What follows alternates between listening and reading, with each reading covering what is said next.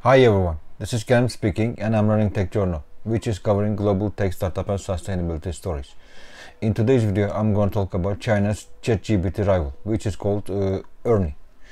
Before starting the video, I will have a request from you. I'll be happy if you subscribe to my channel. Okay, now let's get back to the video and let's start with the definition of Ernie. And here is the definition, what it stands for. Enhanced representation of knowledge integration, and it has been launched by Baidu, and which is China's largest search engine, and you can say it's the Chinese Google.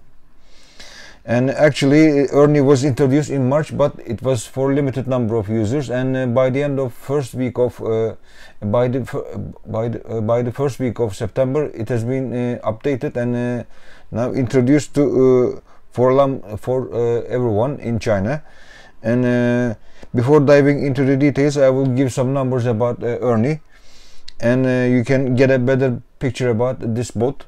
And here are the numbers. Baidu said it had received 33.4 million user inquiries within 21st hours of operation, and that means 23,000 questions per minute.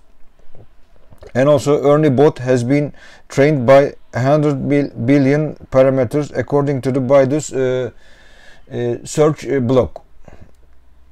And now I need to talk about the key elements, two key elements of Ernie. The first one is that Ernie is strictly following the core values of socialism. In addition, it avoids threatening national security issues, and these topics have been published in the guidelines of Baidu.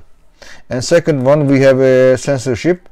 Let me give you an example about this. And if you ask what happened in Tiananmen in 1989, here is Ernie's answer. Let's change the topic and start again. Such subjects are strictly censored. And one more example. When asked about Taiwan, here is Ernie's answer again, and what he says. This time it has a longer answer.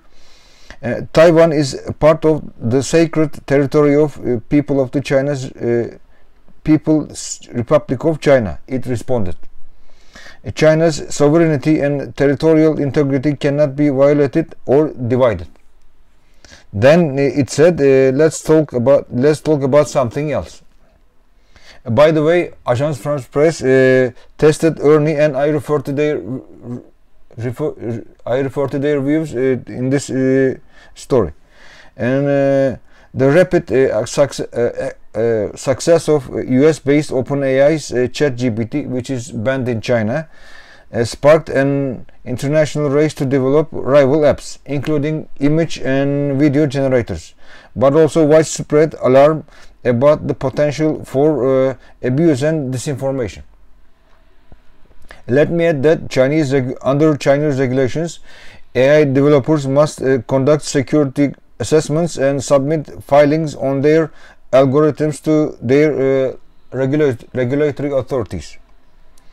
If their software is judged to have an impact on public opinion. And companies are also required to label AI-generated content. This is all from TechJourno. I hope this video has been informative to you. If yes, please remember to subscribe to my channel, like my videos, and post your comments below. Also turn your notifications to hear about the latest videos. Thank you for your time, and see you soon with the videos. And bye for now.